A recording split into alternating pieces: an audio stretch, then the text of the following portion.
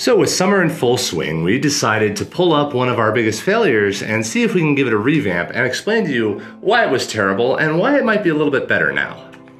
So the Splash Blaster was a project that we did basically on a whim last year in 2022. And it was basically August of 2022, where we were messing around with large syringes, and we basically thought, we could probably turn that into a squirt gun that'd be pretty sick. So we started messing around with the design, and we wanted to make something that looked kind of fun to mess around with. So we went ahead and designed this push blaster, and it was really great because you could get a ½ liter of water very quickly, either by dumping it into a pool and pulling it out, and then pressing it or pumping it in order to get a lot of different kind of actions out of it. And then long term, we wanted to design different nozzles so you could get different types of streams out of the front of it. And then at the same time, you had the syringe that was the main plunger to drive the whole thing. And since it was 3D printed, we could change it over time, do all kinds of cool stuff. Long term, we had figured out how to find dye packs so that you could dye water red and blue, so you could have red team and blue team. And we kind of constructed it as this big old kind of war gun, which a lot of squirt guns weren't really able to do. It was the fact that there was this whole package. Now, the reason this was a stupid idea is because the squirt gun industry is so fantastically commoditized that it's ridiculous. There is no reason to buy another squirt gun, and it's almost impossible to differentiate yourself within standard manual squirt guns.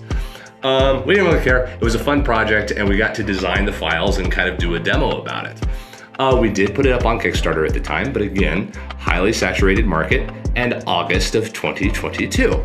Not the greatest timing. Hopefully we're doing a little bit better right here, because we decided to bring this back. We have the models. It's a good, fun toy, and there's a lot of people who watch this channel who are into 3D printing. So we are gonna make these files available. We have just released a new Kickstarter for the exact same gun.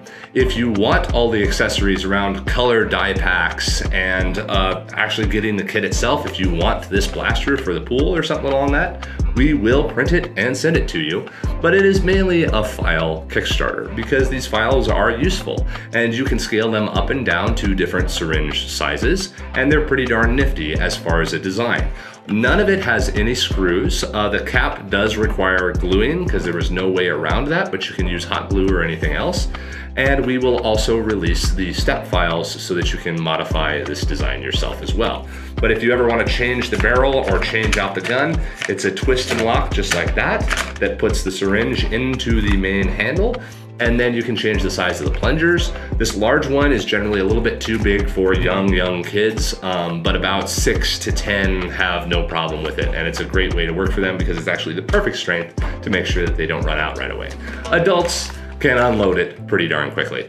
But ultimately, we wanted to talk about this product. This product we created very quickly, and we did not do a good market analysis on it. We thought we could get it differentiated with the dye packs, but that's not good enough. So even though we have the capability to make something, and even though it's a cool product as far as we're concerned, that doesn't really matter. So ultimately, it failed.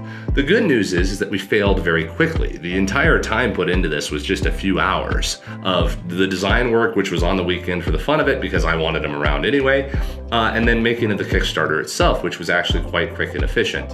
But the Kickstarter gave us a test to say, this is a dumb idea, get rid of it. And when designing a new product, you need to try to kill it just as quickly as possible. You need to get user feedback. You need to get to a minimum viable product and ship it to people to find out who cares and who doesn't. If you don't do that, you're gonna end up spending hundreds of thousands of dollars on production or molding or mass production 3D printing or whatever it happens to be, and you're not going to be able to actually be successful because nobody actually wants your product. So get the ugly baby out there as quickly as possible. And then over time, you can iterate. In the year we've made this, we have a better marketing channel through this YouTube channel of people who would be interested in maybe the model and the print itself, but also people who might be interested in the file itself. So we are now going to test this different version of this product where selling the files becomes an option. So if you want to go over there and see our biggest loss from last year and biggest waste of time and product that didn't really work, but is still kind of cool, and if you want to get the files yourself, go ahead and check out the Kickstarter link down in the description. Have a great day, everybody.